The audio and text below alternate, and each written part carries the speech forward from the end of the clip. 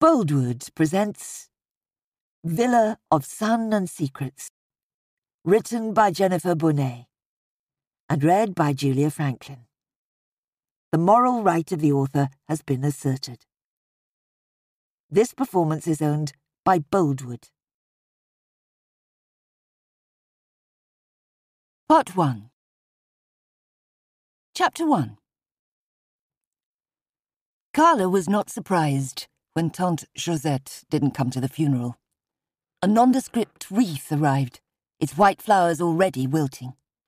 The words, R.I.P. Amelia, your loving sister Josette, scrawled on a black-edged sympathy card by some unknown hand at the florist's. A congregation of fewer than 10 had gathered for the service. Carla knew her mother, Amelia, always a difficult person to get along with, would have been surprised at even that number. The owners of the care home, duty-bound to be there, 2 neighbours from Amelia's street, Carla, David and Maddie, representing the family. Edward had left the week before for South Africa. Impossible for him to return so soon. The wreath he sent his grandmother, though, was lovely. Standing in the crematorium, watching her mother's coffin disappear behind the curtains, Carla felt the first stirrings of sadness and anger. Sadness for a mother for whom she'd never felt good enough, and anger for the fact that Amelia and Tante Josette had been estranged for over 40 years.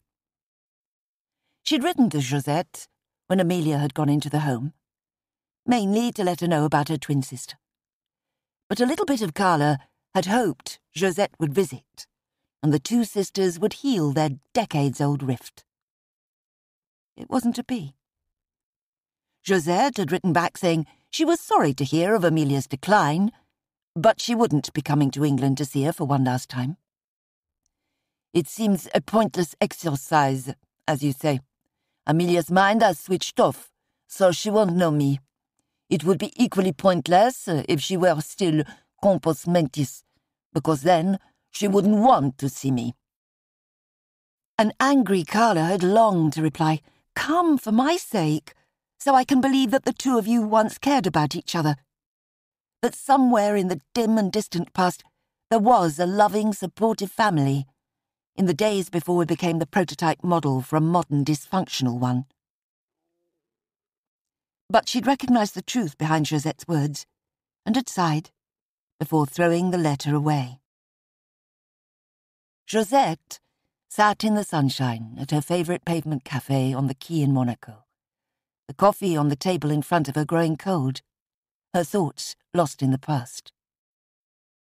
She and Amelia had often caught the train from Antibes and spent the day wandering around the Principality, hoping to see some famous people. Today, though, the memory of a long-ago visit that was to change everything in their lives was on her mind. Today, for the first time in years, she'd caught the train to Monaco to say a final goodbye to her sister, in the Principality where decades ago she'd been given the news that would start a chain of events that would ultimately change the course of her own life. It had been Cannes Film Festival time, and Amelia and Josette had sat at another pavement café, the Café de Paris, hoping to spot some celebrities leaving the Hôtel de Paris opposite, or even sauntering up the steps into the casino for a game of roulette. Josette had just exclaimed, "Quick, look over there! I'm sure it's Sacha Distel!" and turning towards Amelia to make sure she was looking in the right direction when, to her dismay, she saw Amelia was sitting there with tears running down her cheeks. "Qu'est-ce qui se passe?" "I'm pregnant." Shocked, Josette stared at her twin. "Is it Robert, the sailor?" she had finally asked. Amelia had told her about meeting a crew member from one of the expensive yachts a few weeks ago. 23 years old, he was spending the summer after his finals working on one of the prestigious boats, before returning home and starting his banking career. Amelia had nodded. "Papa will kill you both," Josette had said.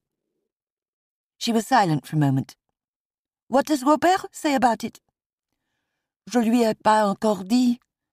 You're the first to know, Amelia whispered.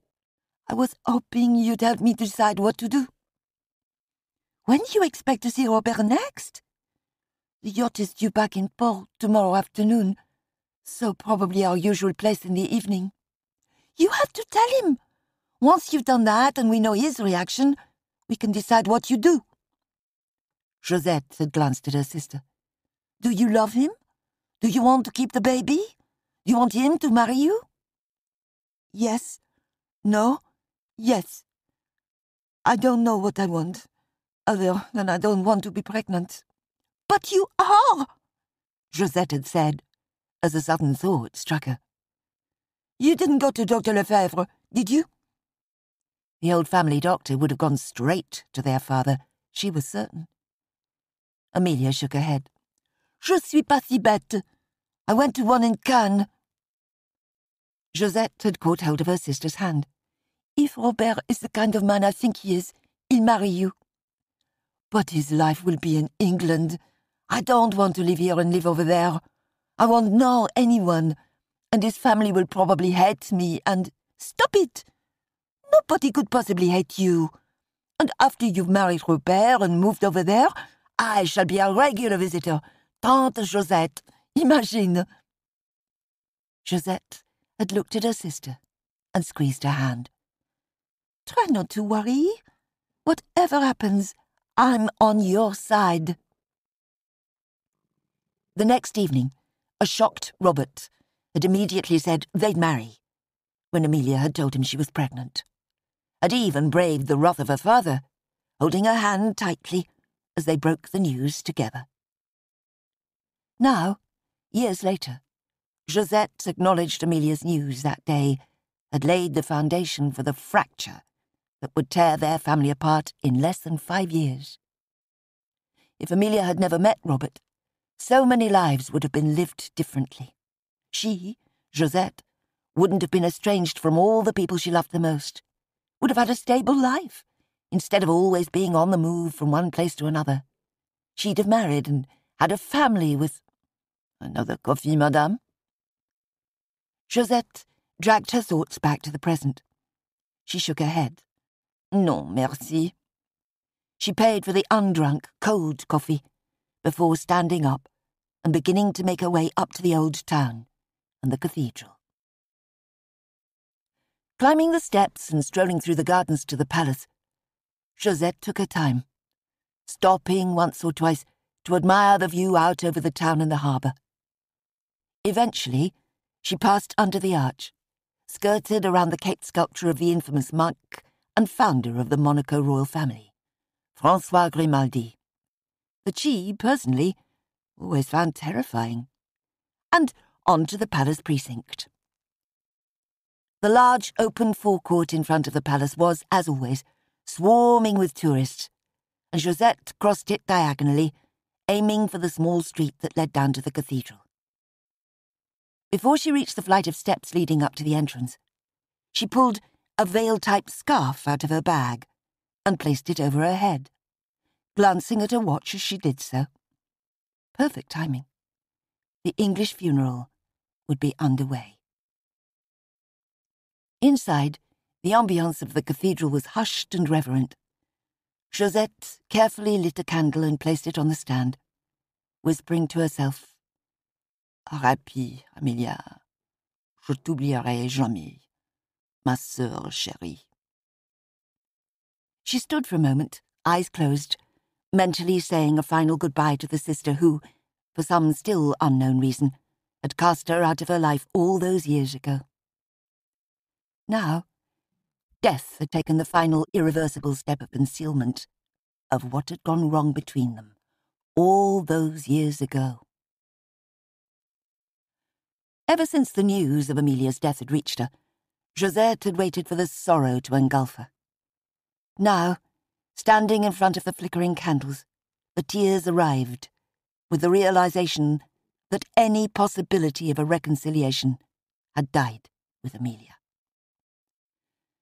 Oblivious to the looks of other cathedral visitors, even to the gentle touch of a sympathetic hand on her arm from a stranger, Josette stood waiting for the tears to subside, for her mind to return to its decade-old default mode of, it's in the past, let it go.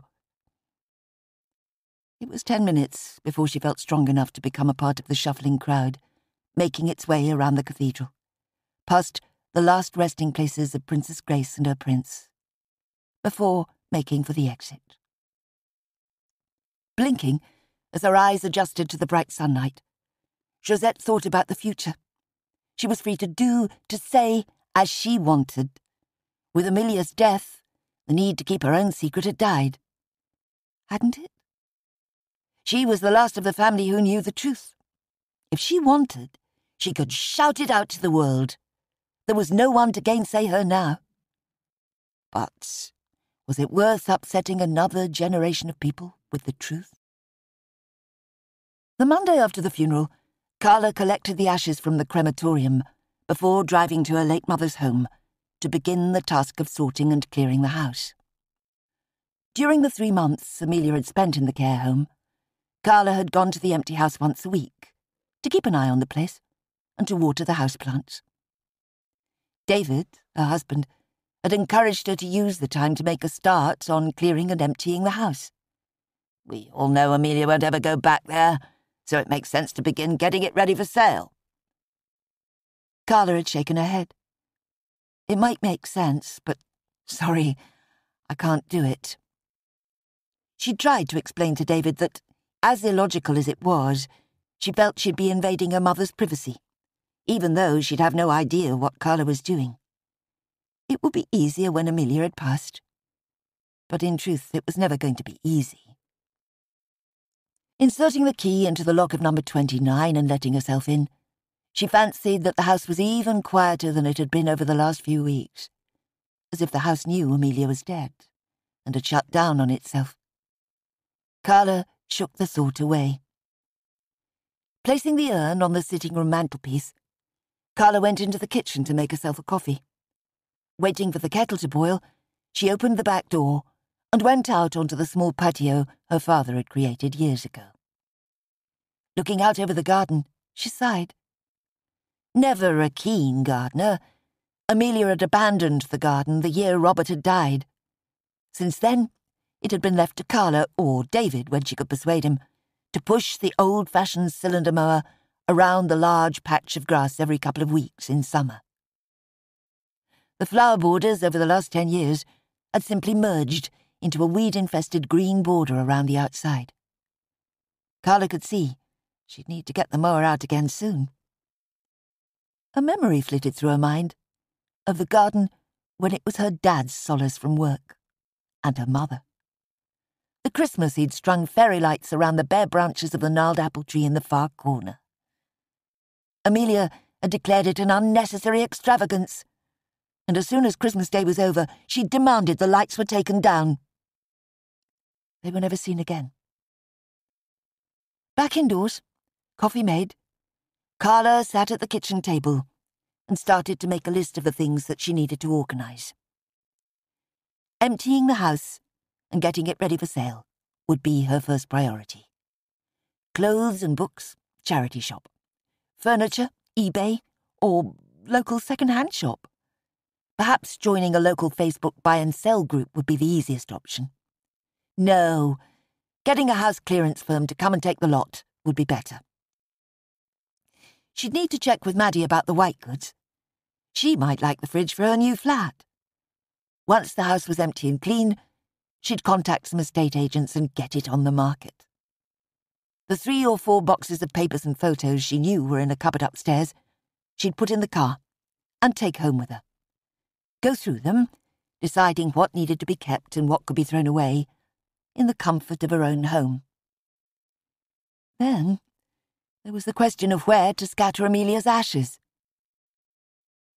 Carla stopped and glanced through the door at the urn on the mantelpiece, looking for all the world as though it had been there forever, but where it obviously couldn't stay. Another memory flashed into her mind. When her dad had died, Carla had asked Amelia if she could be with her when she scattered his ashes, to say a final goodbye. Amelia had shrugged. Too late. Dawn the day I got them. I threw them in the river. Carla had never hated her mother so much as she did then. Not because of scattering her dad's remains in the river. The frustrated sailor in him had always loved being down by the river. But because she'd kept silent about what she was doing and denied Carla the chance of a last goodbye. Hadn't deemed it important enough to ask her to go with her. But where to scatter Amelia? She wouldn't appreciate the river. Maybe Maddie would have an idea. There was no rush. It'd be some time yet before everything was finalised. A mobile rang. Mavis, the manager of the charity shop where Carla volunteered 3 mornings a week. Hi, everything all right? Carla, I'm so sorry to have to ask, and I'll understand if you can't help, but I don't suppose there's a chance of you being available this afternoon? Mavis asked. I'm one short and there's piles of stuff to sort through out the back of the shop. 2 o'clock, okay? I need to talk to you about some of Mum's stuff too, Carla said.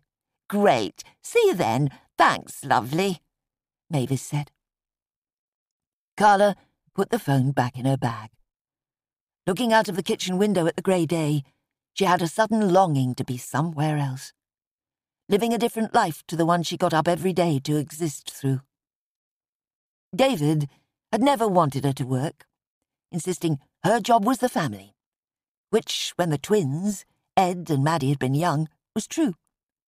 Her life had revolved around their needs, her social life around fundraisers for the PTA, brownies, scouts, ballet, football. You name the club, she had probably baked cakes for it. But these days, that was all gone. With the twins away, and David busier and busier with the business, she was spending a lot of time alone. As she put her bag over her shoulder and picked up her keys ready to leave, Carla came to a decision. Once her mum's affairs were all settled, she was going to change her life and start enjoying it again. Just how she would accomplish that she had yet to decide, but one thing was certain. She would insist she and David spent more time together. The days were lengthening, and the spring bulbs in the front garden were beginning to flower before number 29 was finally clean and empty. Carla instructed the local estate agents, who arrived to measure up and take photographs, ready for the house to go on the market once probate was finalised. One evening in early March, Carla sat at her own kitchen table with the last box of her mother's papers and photos to sort. The previous 5 boxes had been uninspiring, but this one contained more photographs than paperwork, and Carla had saved it for last deliberately. Secretly, she was hoping the photographs would give her a silent insight into the largely unknown history of her maternal French family. Faded black and white photos of mysterious foreign relatives standing staunchly arm in arm on some mountainside. A Provençal mass. Wide-eyed children fastened into cavernous whale-bellied prams. 2 laughing little girls holding hands in a hayfield.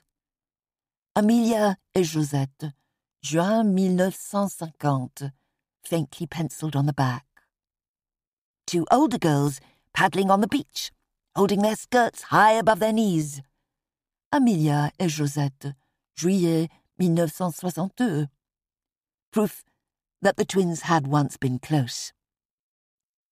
A wedding photo, dated September 1964, taken on the steps of an imposing Hôtel de Ville, showed her mother and father smiling in a stiff, grown-up wedding pose. Josette standing to one side, looking happy. What row in later years could possibly have been serious enough to keep them apart forevermore? Carla jumped as David appeared at her side with a glass of wine. Anything worth keeping amongst this lot, or do we burn it all? He asked, pushing some of the photos apart. I can't just burn things, Carla protested. It's my family history. I need to go through it. Maybe identify who I can. Then the box can go in the cupboard in the spare room. Maddie's keen on genealogy, Perhaps she'll want to do the family tree one day. David picked up a sealed envelope marked Josette, private and confidential. Wonder what this is. Shall I open it? Carla took the envelope from him and examined it curiously. Tempting as it is, I don't think we should open it. I'll put it to one side and pop it in the post to Josette next time I go to the post office. I don't suppose it contains anything of earth-shattering importance to her, though. You could always go for a visit. Deliver it personally, David said. You could do with a break after the last couple of months. Carla looked at him. True. But you'd be on your own, now both the children are living away. For God's sake, Carla, I'm quite capable of looking after myself, you know. You haven't been around looking after me recently anyway. I didn't have the choice. Mum's house had to be sorted. I'm sorry you feel hard done by, but you were busy too. There weren't many evenings when you were even home to eat dinner. She didn't add, and you were clearly too busy to even offer to help me. No point in coming home when you weren't here. Easier to work late and eat at the club before coming home. David's look challenged her to argue, but she couldn't summon the energy, so she ignored it. Don't worry about me, a break would do you good, David said. At least think about it. To be honest, I'm not sure about visiting Tante Josette. It's not as if she's ever issued an invitation. Carla looked at David. Are you busy at work for the next few weeks? We could go together. Not a chance, David said. You don't have to stay with Josette. Just hand her the envelope, and if she doesn't want to talk, you've done your bit. Find a hotel and have a few days' holiday. Carla shook her head. I don't want to go alone. It's better to post the envelope. I'll finish going through everything in here, in case there's anything else marked for her. David shrugged. Whatever. A day later, the sorted box of photos was ready to go into the cupboard in the spare room. Pushing it onto the bottom shelf, Carla met with resistance and dropped to her knees to see what was blocking the way. An old shoebox had somehow wedged itself across the back, and as Carla tugged it free, the lid moved, and she saw the black velvet jeweller's box. Christmas was over months ago, and it was too early for her birthday. Had David planned to give her a surprise? Something to help ease the pain of the last few months? Carefully, she took the diamond pendant necklace out of the box and held it against her neck. Beautiful. As she did so, a piece of paper fluttered out of the lid onto the floor. Darling Lisa, all my love, David. Carla felt a stab of real pain reading the words, and tears spilled down her cheeks. After the stress of the last few months, she didn't know if she could cope with David having another affair. Her fingers trembled as she replaced the necklace in its box. He'd promised so often that each time was the last, that it was Carla he truly loved, and begged her forgiveness. She knew that if she confronted him about Lisa, he'd do the same this time. She stood up, clutching the velvet box. She mentally straightened her shoulders. This time, she wasn't in a forgiving mood. 24 hours later, without a word to anyone, Carla fled to France and Tante Josette. Chapter 2. The Hôtel de Ville clock struck the hour as the taxi driver took Carla's suitcase out of the boot and pointed. 20 mètres à gauche. He didn't bother to ask if she could manage, just took his fare and drove away. Carla dragged her suitcase the 20 metres in the direction he'd indicated and looked around. The townhouse Josette lived in was hidden away in the old town of Antibes, down a narrow rue where few cars dared to venture. The sea was 30 metres away as the gulls flew, a 3-minute walk via the ramparts for everyone else. An old collie, sleeping in the doorway of a decrepit building, opened an eye, before deciding she was not interesting enough to disturb his slumber, and closed it again.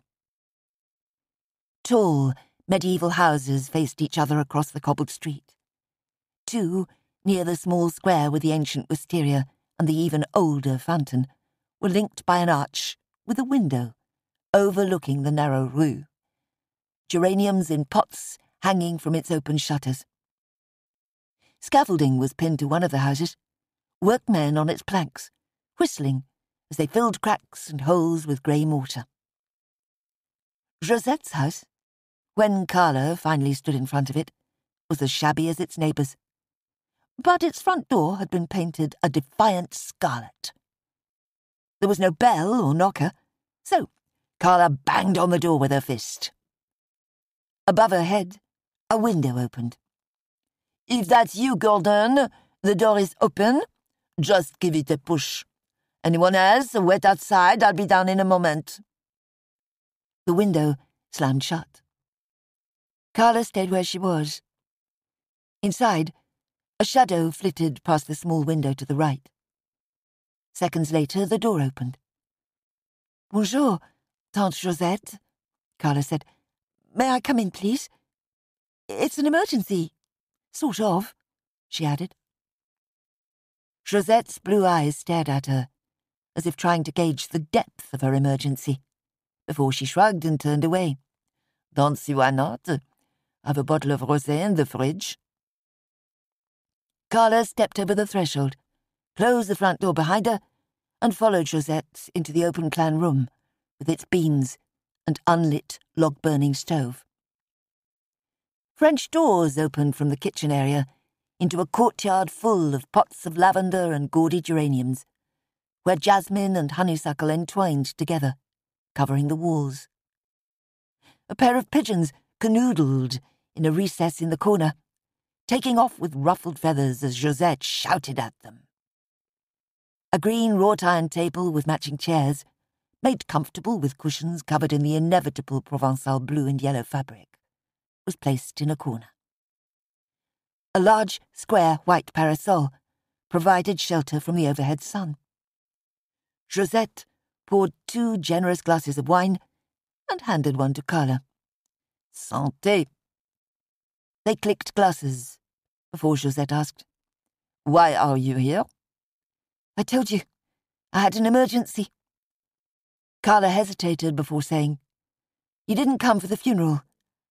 I thought maybe you would." I sent a wreath. "You came to berate me?" "No, I've several reasons for coming. One of them is to learn about the French side of the family. Mum never told me much. You're the last one who can tell me. I also wanted to spend some time with you. A spot of aunt-niece bonding, if you like. The last reason is..." Carla stopped and drained her glass. "The last reason can wait. Any more wine in that bottle?" Josette phoned Gordon once she was certain Carla was busy making up the bed in the spare room. "We'll have to forget our island excursion for a while," she said. "My niece has come for a visit." "She might like to come with us," Gordon suggested. "Peut-être, but not this week. She has things on her mind. Do I get to meet this niece of yours?" "Maybe I'll invite you to supper later in the week, if she stays that long." Putting the phone down, Josette placed another bottle of wine in the fridge, before returning to the courtyard and sitting at the table, closing her eyes and thinking about Carla's words. Merde. She wasn't mentally prepared for this encounter. Aunt-niece bonding. Learn about the French family. Both ridiculous notions. It was far too late for more than a superficial telling of family history. Josette prayed Carla wouldn't push her quest for information about the family too far. The truth could serve no real purpose now. 30, 20, even 10 years ago when... Josette shook her head. She'd decided in the cathedral the morning of the funeral the truth was best left to be buried with her when she died. She wouldn't be leaving one of those "tell all when I'm gone" letters either. "I brought some photos," Carla said, joining her at the table, holding 2 large envelopes. Josette opened her eyes and came back to the present with a start. Carla had changed into a floral maxi dress. Her feet were bare and her hair was pinned up haphazardly. Her niece had grown into an attractive woman in the 30 years since she'd last seen her. "I can't believe you're 50 this year. You've certainly got the right kind of genes," Josette said. "You're not the only one who can't believe it," Carla said. "I find the prospect terrifying, particularly now." Josette looked at her and waited. But Carla shook her head. "Later." And she opened one of the envelopes and began to hand things to Josette. "Pictures of Maddie and Edward," she said, holding photographs out to Josette. Josette took the photos. Twins, like her and Amelia. A great nephew and niece she'd never met. Knew only the basic facts about them and their lives. "What are they up to these days?" "Edward is doing locum veterinary work in South Africa. Maddie's just starting her own PR business. Here's a photograph of them, taken at Christmas last year." Josette looked at the photos of her great-nephew and niece, inwardly regretting the years of enforced separation. "This is one of the last photos of Mum," Carla said quietly, handing over another picture. Josette stared at the picture of Amelia, her late sister. The family likeness to their mother had strengthened down the years. Both had the thin lips that had shriveled into hard lines as they'd aged, and the bitterness in them had shown. "It's hard to believe you were twins," Carla said.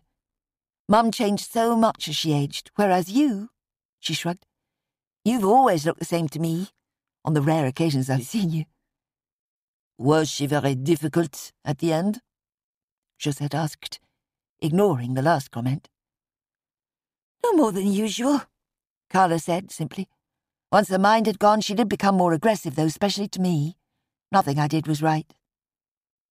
Josette nodded thoughtfully, and was silent for several seconds before asking, "What's in the other packet?" "Photos of babies and people I assume are French relatives. I'm hoping you'll be able to tell me who they are, and fill me in on some family history," Carla said, picking it up and pulling another envelope out. "And I found this amongst Mum's things. It's marked private and confidential with your name on it. I was going to post it, but..." She shrugged. "Things happened, and it seemed a good idea to deliver it personally." "Thanks." Josette turned the bulky sealed envelope over in her hands before glancing at Carla. "Did you open it?" "No. David wanted to, but I wouldn't have been happy opening something so clearly marked for someone else." "Are you going to open it?" Josette shook her head. "No, not tonight." She stood up and went into the house and pushed the envelope into the bottom drawer of the kitchen dresser, the one where she threw miscellaneous things that might come in useful one day. She didn't need to open the envelope. She knew without looking inside what it would contain. It could stay in the drawer until the next time she lit the wood burner. Then she would burn it, destroy the evidence forever.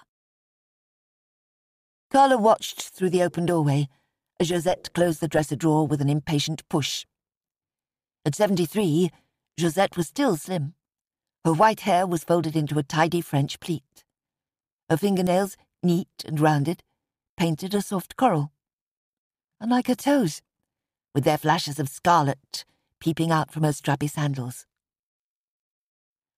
As a teenager, Carla had been fascinated by this enigmatic aunt of hers and longed to get to know her better. Decades ago, she'd asked her mother why they didn't see more of Josette, more of any of their French relatives, in fact, and received the brusque answer, "Family rift." No details were ever volunteered. Amelia had relented, once, when Carla was about 9. The 3 of them, Carla and her parents, had travelled to Antibes for her grandmother's funeral. Young as she was, Carla had sensed the tension between her mother, Josette, and her grandfather, both in the church and back at the villa for the wake. It had been the only time during her childhood Carla had seen her aunt. When her grandfather had died a year later, Amelia had gone to France alone, leaving Carla at home with her father for 5 days. "She mixes with the wrong sort and moves around a lot," had been her mother's excuse when a teenage Carla had asked why they didn't see Josette. But the year Carla was due to go to Paris with the college, a Christmas card arrived with a Parisian address, a telephone number, and a scrawled message, "Living in the City of Light for a while." Secretly, Carla copied the contact details and, daringly, rang her aunt. For 2 hours, they'd sat and chatted in a small café on the left bank. Josette, interested in Carla's life, deflecting questions about her own. When Carla had asked if they could keep in regular touch, Josette replied it was best to leave things as they were. But any emergency, and she'd be there to help if she could. She'd told Carla not to forget that she travelled a lot in her freelance photography job, so couldn't promise to always be available. Down the years, Carla had contacted her at different times hoping to chat, but Josette had always been strictly impassive. "Not an emergency, is it?" she'd ask, and the conversation would stall. Well, now she had a crisis, and thankfully Josette had taken her in, although, admittedly, Carla had given her little choice. "We'll eat supper out tonight," Josette said, returning to the courtyard and shrugging herself into an ancient linen jacket. "Nothing fancy," she added. "Place in the market does good pasta."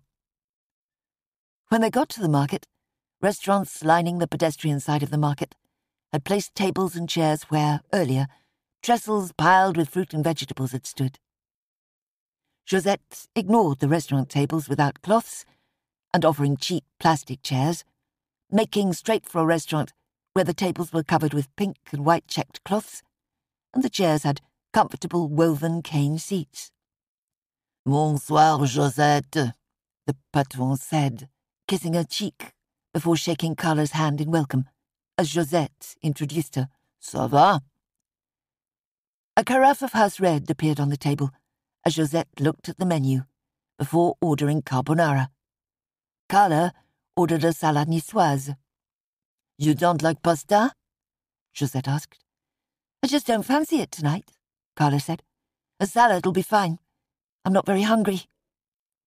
She picked up her glass, already filled by an attentive waiter, and looked at Josette. "David's got a mistress," she said, again. "So find yourself a lover," Josette replied. Stunned, Carla laughed. "If only it was that easy." "It is." Carla shook her head. "Haven't got the energy to fight tit for tat. Waste of time, too, I think." "Having good sex is never a waste of time," Josette said. "Mind you, it has to be good sex. Merci." She addressed the young waiter, placing their cutlery and the bread basket on the table. "One palm and thank you, ma'am, does not constitute good sex, however desperate you are. I learned that a long time ago." She picked a piece of baguette out of the basket before saying, "Maybe we can find you a French lover while you're here." "I can't believe we're having this conversation," Carla said. "I didn't come for advice about my sex life." "What did you come for?" Carla swirled the wine in her glass, round and round for several minutes, before looking up at Josette. "I told you, to learn about the French family, and I needed to get away. Coming here seemed as good an option as any. But if it's a problem, I'll find a hotel tomorrow." Josette shrugged. "Up to you. Just don't expect me to behave like your average aunt, dispensing good advice. Never been my thing, and I'm too old to change now. Encore du vin?" she asked, picking up the carafe. Carla lay on the bed in the small guest room at the back of the house, staring up at the ceiling, her body tired but incapable of overruling her active mind and sleeping. What was she doing here? Her problem might now be 1,000 miles away, but it still existed. She glanced at her watch. 10 o'clock in the UK. Had David read the cryptic note she'd left propped against the coffee machine, telling him she was going away for a few days to think things through? Or was he out with his lover? Maybe she should have stayed, patiently ridden out the storm and taken him back when the affair ended, as it would, she had no doubt, in about 6 months. Heavens, it was their silver wedding next year. How could they not celebrate that together? Instead, she'd run away within 24 hours of learning about the affair, telling no one where she was going. As the plane had flown southwards, high above France, the unexpected sense of delicious freedom that had engulfed her, as she'd obtained the last available seat on the flight, had evaporated, leaving a drowning sense of despair in its place. She closed her eyes. What had she hoped to gain by coming here? By conveniently running away, she'd inadvertently given David the freedom to engineer more adulterous meetings with this Lisa, whoever she was. More time to see a lawyer. Get things organised in his favour. Damn it! She wasn't some deluded little woman, clinging to her man, no matter what he subjected her to. But of all the things she'd been expecting to happen in the rest of her life, leaving David wasn't one of them. That wasn't what she'd anticipated at all. She didn't know if she was strong enough to survive on her own, even as the magazines kept telling her it was technically her time. She'd coped with his affairs before, making a scene over only one of them in the early days when he'd complained of feeling neglected when the twins were newborn. Hurt and humiliated, she'd decided to stay to give the children a secure childhood. Later, his redundancy and the setting up of his own advertising business had made finances tight, and divorce too expensive an option. There would have been nothing to divide between them. The house, mortgaged to the hilt and signed over as security for the business, certainly wouldn't have raised enough money to provide her and the children with a home. She suspected he didn't even realise she knew about any of the others. Elaine, the dentist, Fiona, his bank manager, were just two she remembered from down the years. And now, this unknown Lisa. Did she work with David, a new secretary he'd employed? Maybe she was one of the new assistants he'd talked about employing and taken on to ease the workload.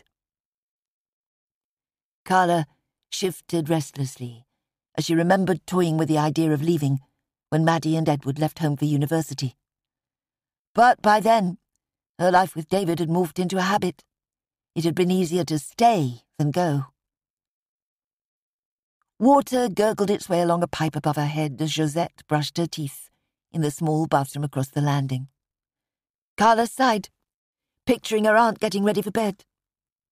She hadn't exactly welcomed her with open arms, but at least she let her stay. Hopefully she'd mellow as they got to know each other, although she was certainly living up to her family reputation of being a loner. Self-contained and undemonstrative were the words used by Amelia once to describe her twin sister to Carla. She clearly hadn't changed as she'd aged. The bathroom door opened and closed. A tap on the bedroom door before Josette pushed it open. Carla turned her head and regarded her aunt. "I don't sleep too well these days," Josette said. 5:30 usually finds me downstairs. Don't feel obliged to get up early, although I doubt that you'll sleep beyond 7 o'clock anyway. Bonne nuit." The door closed before Carla could answer. Chapter 3. There was no sign of Josette when Carla made her way downstairs the next morning. Josette had been right about Carla not sleeping after 7. When the nearby town hall clock had boomed the hour, she'd woken with a jolt. There was a note on the kitchen table. "Croissants in the tin, help yourself, coffee ready to go. See you later, J." Was Josette deliberately avoiding her? Taking her breakfast out into the courtyard, Carla thought about the day ahead. Ringing Maddie was the first priority. She needed to speak to her before she turned up at the house and discovered her absence. Edward was away for at least another 3 months, so she didn't need to bother him right now. He'd promised to try and get back for her big birthday later in the year. Things should have sorted themselves out by then, one way or another. Carla looked at her mobile. 8 a.m. here, 7 a.m. in the UK. Maddie would be busy getting ready for work. How do you tell your grown-up daughter that her parents' marriage had suffered an earthquake fracture off the Richter scale? Risk the blunt truth? Dad's having another affair and I had to get away. Or try to soften the news. We're having a few problems, so we've decided to have some time apart to sort things out.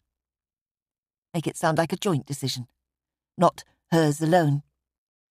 Was there a chance that this separation was not permanent? That David would break it off with his latest mistress? Grovel and apologise and promise to behave in the future? Was that what she wanted to happen?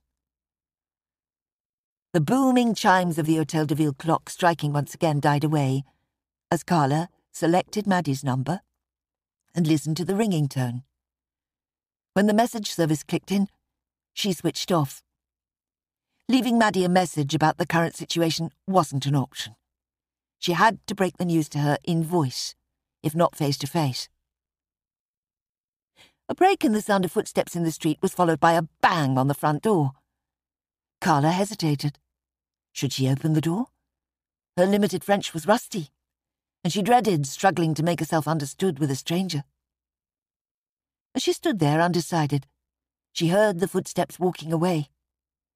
Relieved not to have to take any action, Carla realised she'd been holding her breath. Josette was still not back when Carla left to explore the town. She knew little about the place where her mother and aunt had been born, other than it had long been an ancient trading port, with its fortifications built by the French engineer Sébastien Vauban. The town's modern marina, Port Vauban, was named in his honour. A brisk onshore breeze was whistling around the narrow rue of the old town as Carla walked away from the market area. A narrow alley led her to the ramparts, and she walked along the coastal road until she reached the bottom of Boulevard Albert Premier, near an open park area. Without stopping to think, Carla stepped off the pavement looking to her right, rather than her left, and found herself jerked from under the wheels of a car by a man who pulled her back onto the pavement. A furious fist wave and an angry honking of the horn from the driver emphasised how close the car had been to knocking her down. Shocked, Carla tried to stop shaking. In a daze, she realised the man had his arm around her shoulders and was leading her to a nearby café. "Du café, s'il vous plaît," he called out to the waiter, while he gently eased Carla onto a seat. "Prenez des respirations profondes," he instructed, sitting down opposite her and watching her. Carla closed her eyes and tried to stop the thumping of her heart. How could she have been so stupid? "Vous êtes anglaise?" the man said. Carla nodded. "Yes." "In that case, I translate. You need to take deep breaths." He watched her for several seconds, making sure she did as he said. "Your habit is to look right. Here, you have to look left. It is a mistake the English make all the time." 2 coffees were placed on the table in front of them, a sachet of sugar and a small biscuit in each saucer. Whilst the man opened his sugar packet and poured it into his coffee, Carla automatically placed hers to one side. She'd stopped taking sugar in coffee a long time ago. "May I suggest you take the coffee with sugar this time? Good for shock, I think." Carla sighed, but obediently emptied the sugar into her coffee, stirred it, and took a couple of mouthfuls. She pulled her face. Gross. She looked at the man. "Thank you for what you did. I was lucky you were there, otherwise—" She shuddered. I think you will remember better to look both ways now, he said. Good, you have stopped shaking, and the color is returned to your face. Carla picked up the biscuit, tore the plastic open, and took a small bite. You are at the beginning of vacances? The man asked, picking up his demitasse coffee cup. Carla nodded. Yes, I'm visiting my aunt for a few days. Easier to agree than to admit to a stranger she'd run away. I hope you enjoy your stay, he answered. No, I must go. I am late for a meeting. He stood up and placed a few euros on the bill in the saucer that had arrived with the coffees. Please, let me pay for the coffees, Carla said. I owe you that, at least. The man brushed aside her protest. No, it is my pleasure. But please, remember to look left in future. Definitely, Carla promised. Ciao. And he left. Carla finished her biscuit, and when the waiter came to clear the table, ordered a fresh cup of coffee, which she drank without sugar. Feeling better, she was about to make a move when her mobile rang. Maddie. Mom, your phone sounds funny. Are you okay? What's going on? I've had Dad on the phone saying you've left him. Carla caught her breath. Damn. David had got to Maddie before her. She took a deep breath. I'm fine. I was hoping to talk to you before Dad did. I just need some time away to think about the future. Why? What's happened? Carla took a deep breath. David clearly hadn't explained his part in her decision to leave. Time for Maddie to learn the truth. Dad's having an affair. Maddie's shocked "What?"